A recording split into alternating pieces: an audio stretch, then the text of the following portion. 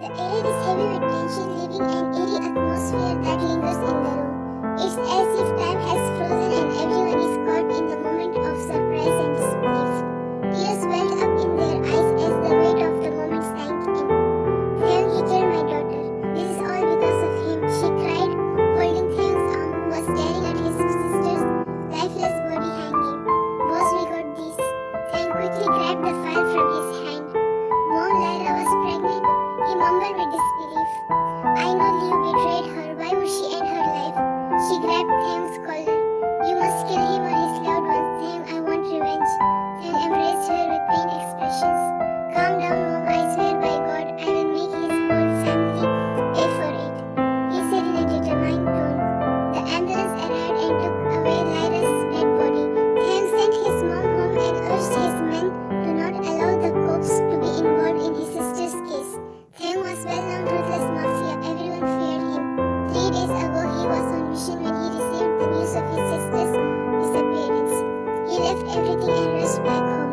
Theo used his sources, and this morning he found his sister's lifeless body in a hotel room, along with a letter where she had written, I'm sorry, brother and mom. I'm taking this step because I'm fed up with everything. I have been feeling lost lately, like I'm trapped in a world that doesn't understand me. It's all because of Leo. His mom also arrived as soon as she got the news. Theo crumpled the letter in his hand.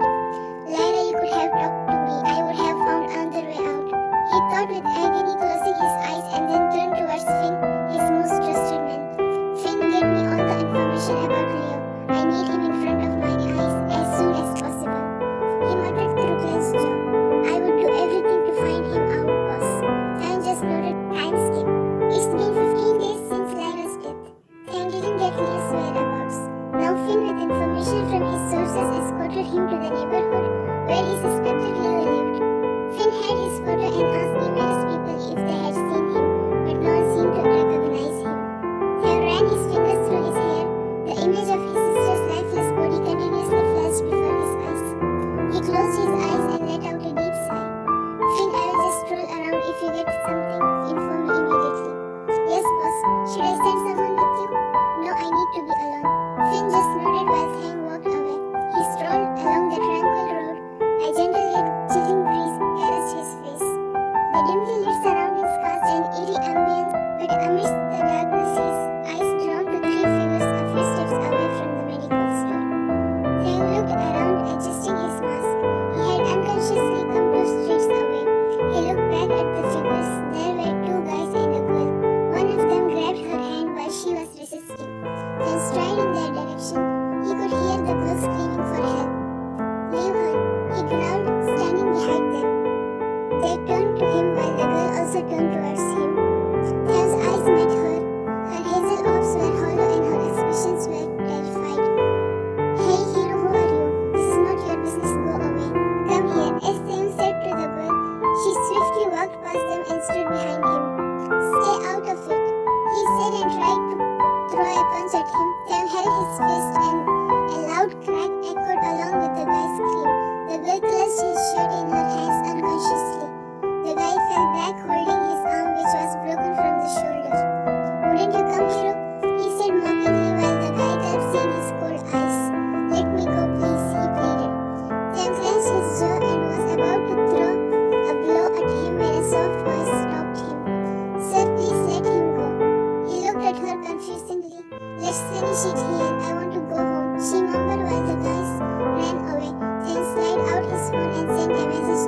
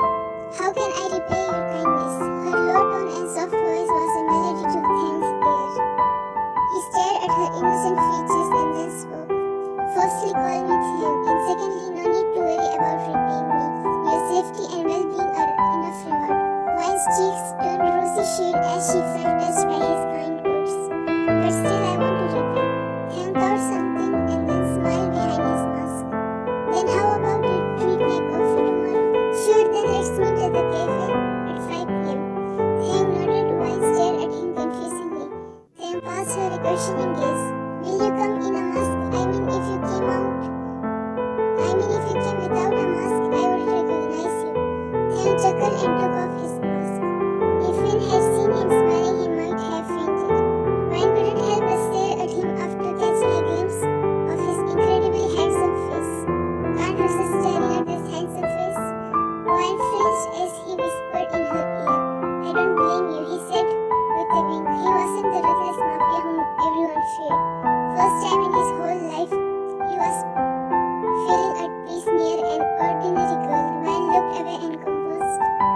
It's not that well, leave it. I must go in, my aunt is waiting for me. Thank nodded while Wine entered, bidding him goodbye. Next day, the cafe has a cozy ambience with soft lighting, rustic wood tables and vintage decor. The aroma of freshly brewed coffee fills the air, creating a warm and inviting atmosphere. Wine was nervously waiting for Theo. She was resting her chin on her right hand while tapping her left hand fingers on the table when the familiar, intoxicating dark cologne hit her nostrils. She looked up and her eyes met a pair of familiar almond orbs. She straightened her posture while he said, passing her a charming smile. My bad for being late. Lost track of time, but I'm here now. No worries, she said in her specific low tone. Well, the cafe may be small and not as pricey as you prefer, but this is within my budget. I hope that is alright with you, she awkwardly said, scratching the nape of her neck. I appreciate your thoughtfulness in finding something that fits within your budget. It's cozy, I really like it here. He leaned forward. Let's not be so formal. He pat her hand softly. She nodded with a hollow smile. Thang ordered 2 cups of coffee and pastries. They were enjoying peaceful silence, savoring their pastry and coffee in contentment. Thang's voice broke the silence. You seem a little frustrated. He spoke, glaring at her intensely. No, it's just... She stopped for a while and then spoke. This is the first time I came to this place with someone other than my brother. This place reminds me of him. She spoke with a sad smile. Where is he now? He passed away. Her voice cracked while she tried hard to blink away her tears. Oh, I'm sorry. He held her hand in a firm grip. She let out a sigh and glanced at him whose eyes had emotions that she couldn't name while his expressions were cold. Wine's phone rang, distracting them. She attended the call. Hey, Imo, are you okay? She asked anxiously as soon as she attended the call. Yeah, I'm fine. Stop worrying about me. I just wanted to ask, when will you return? Just in 10 minutes. Okay, take care. Don't trust this guy so easily. Wine chuckled and bid her goodbyes, declining the call. I must leave. My aunt is waiting for me, she said instead while Thang also followed her and placed the money on the menu. Hey, I'm paying the bill. She handed him the money back, but Thang placed it and held her hand, escorting her out. Wine opened her mouth to speak, but Thang placed his index finger on her lips, making her numb. As for I helped you yesterday, that's still a favor. At the right time, I will ask for something you have to give me, okay? He said, sliding his both hands into his pockets. But he interrupted her. I don't repeat my words. She let out a sigh. Okay, fine, I must leave now, she said, glancing at her wristwatch. I'll walk you there. No, thank you so much. I can go on my own. They were standing in front of the cafe. She politely denied it, then stared at her for a while and encircled his arm around her waist, pulling her closer. She gasped, clutching his shirt from shoulders. I have said so many times I don't repeat my words, but since I met you, you made me repeat the sentence several times. If I tell you something, don't deny it. I haven't said I don't like to hear no. Their nose brushed, creating an intimate moment between them. Now obey like a good girl, kitten. He pat her face with a smile and released her. Wine was stunned by his sudden change of behavior. She nodded and began walking, releasing the grip that she was unknowingly holding. Thang was walking behind her. They were walking in comfortable silence, trying to understand the state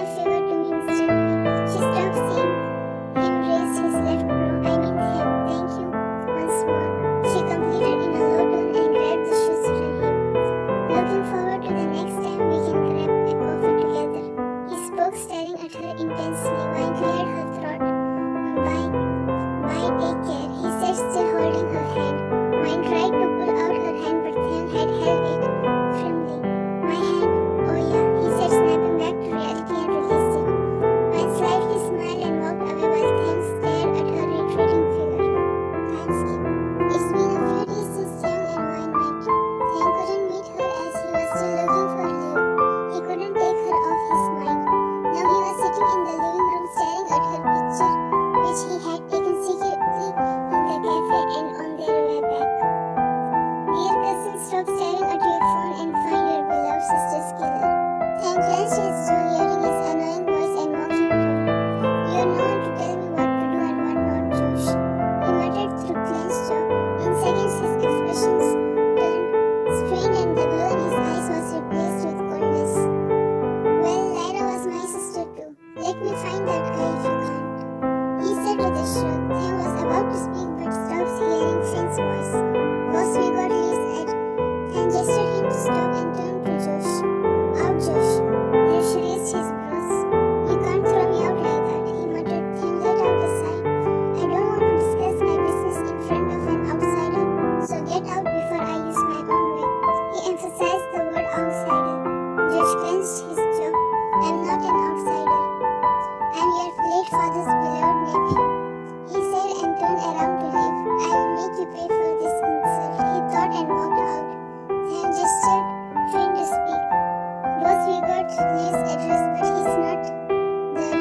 His sister lives there, and as for Liu, he might have gone out of the country because his flight was booked on the day Lyra died. 𝐶𝐞's eyes darkened. We will go get his sister now, he said in a dark tone. Finn nodded while feeling sorry for the innocent girl who will have to pay for her brother's deed. Time skip. 𝐶𝐞 arrived at the familiar location along with his armed men. They hopped out of the car, both the store. 𝐶𝐞 passed him a confusing gaze. Finn, are you certain this is the location? You might have misunderstood, he spoke coldly. No, boss, I am more than certain. This is the right location, 𝐶𝐞 just nodded blankly. Meanwhile, 𝐌𝐚 came to the living room with a bowl of soup in her hands and sat with her aunt, who was holding their portrait in her weak hands and staring at it with teary eyes. 𝐸mo, have soup. She stopped seeing the portrait in her hand. What happened, 𝐸mo? She placed the bowl on the table and sat beside her.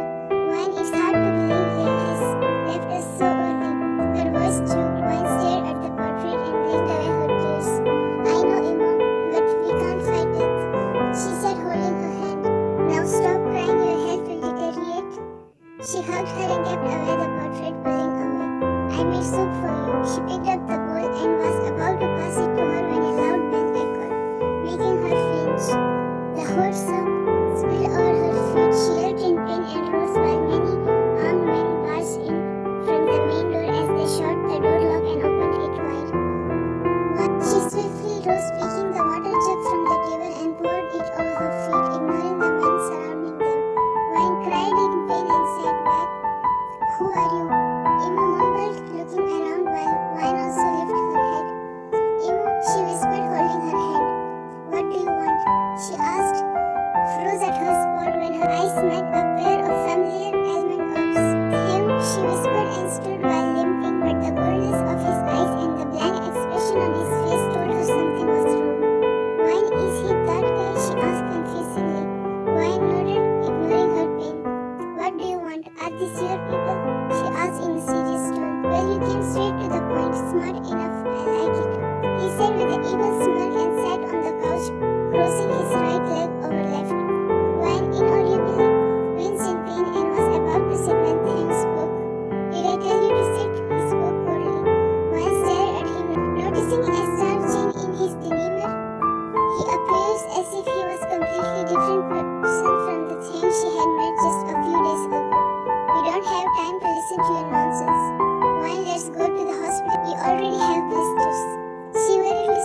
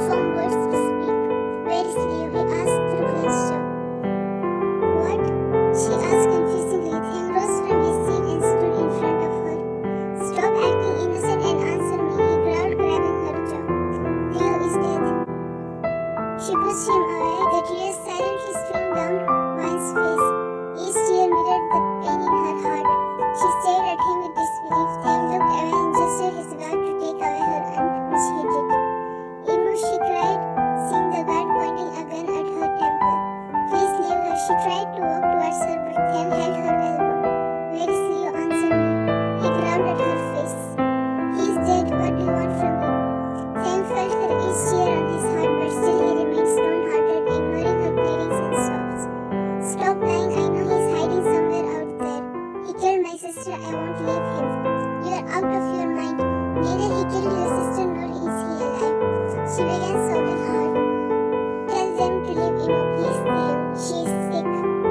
She said between hiccups, holding his collar. It's Mr. Kim for you. She stared at him in disbelief and released his collar. Theo moved back and